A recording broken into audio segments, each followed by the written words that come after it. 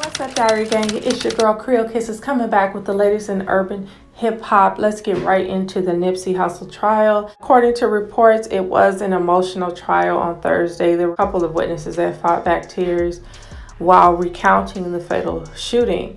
I want to get into what the witnesses had to say on the stand. Before I do that, I want to go ahead and play what Black Sam, who is Nipsey Hussle's brother, had to say regarding the trial. There are many who have questioned why the family is not there, and he did answer that. So let me go ahead and play that for you guys, then I'll be back and we'll go ahead and go over what was said at the trial last Thursday. Check this out. Excuse me. Sure.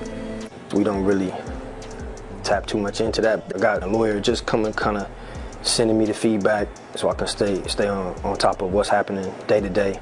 And my mother, my grandmother, will ask me questions or whatever, so I'll give them the feedback. Family good, thank God. My niece getting big, my nephew's getting big. Their mother's doing good, so thank God, man. Missing bro, but just understanding that you got to just keep kind of moving forward for the family, for his kids, and just step by step, day by day. The family has decided to stay away from the courtroom as Nipsey's murder is laid bare in graphic detail. So hopefully that clears all the questions that you all have about why the family's not there.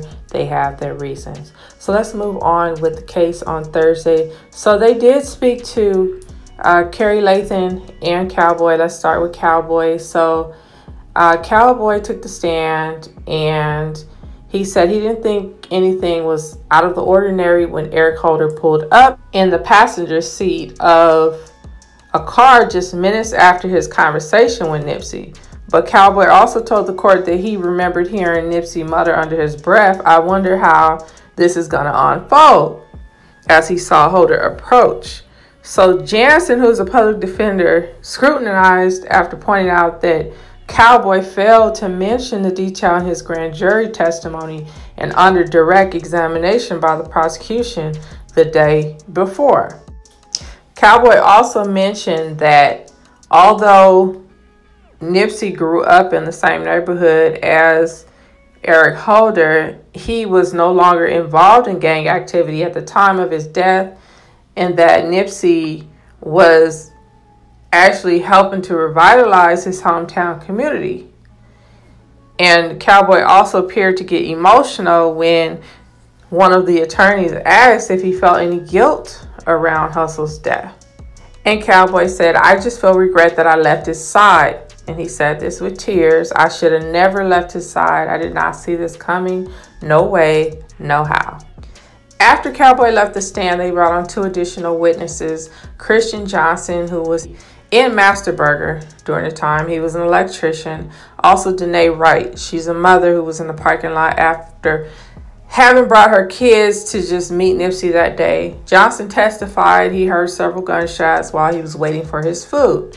Security footage played in the court showing him ducking for cover as people fled the scene. He said, "It still shakes me up. I dream about it every night." As he began to cry, he said, "I walked outside and I saw Nipsey laying there." He recounted the scene and broke down into full sobs, and the judge issued a break to allow him to compose himself. Prosecutors played additional surveillance footage in court, which showed Danae Wright parking her car in the lot moments before the shooting. She told the jury that she was sitting in her car with her children in the back seat watching Nipsey take a picture with some of her friends. Moments later, video showed the shooting unfold. Several bystanders began running throughout the parking lot, and Wright jumped out of her car, ran away, then ran back to the vehicle amid the chaos. At some point, she sounded choked up. She testified that she was trying to wake her kids up after she heard the shooting. So in the afternoon, they saw Kari Lathan. He is one of the gentlemen that was injured in the shooting. He got shot. He didn't want to really testify in the case. Lathan seemed to dodge questions from both attorneys and frequently said he could not recall parts of his previous grand jury testimony, citing an unrelated stroke that occurred after the shooting that made it difficult to organize his thoughts. He said, "I don't know nothing. I don't see nothing," Lathan said as he responded to McKinney. Lathan told the jury that his nephew had driven him to Hustle's store on that day of the shooting so that Lathan could thank the rapper for some clothes he had given him. The two men were talking outside of the store when the shooting occurred. As the gunfire rang out, Cary Lathan said he tried to run away but only made it about 2 steps before he fell to the ground and was unable to move. Having been shot in the mid-back, Lathan said he didn't see the shooter, whom he said came from behind him, but he did remember witnessing gunfire amid the chaos. He told the jury that the bullet from that day is still inside of him. Cary Lathan's slow-going testimony prompted several long sidebars between the judge and both lawyers. So they really didn't get much out of Cary Lathan. He wasn't willing to cooperate at all. And that was basically it for day 2 of the trial. They will resume on Monday, this upcoming Monday. I will get more information.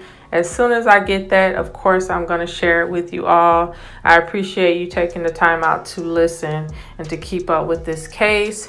If you have questions, thoughts, leave them at the bottom. Thank you for listening, you guys. Take care, be safe, and I will talk to y'all later. Peace out. If you haven't subscribed already, don't forget to hit that subscribe button.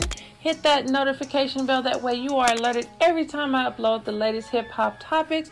And don't forget to share the video.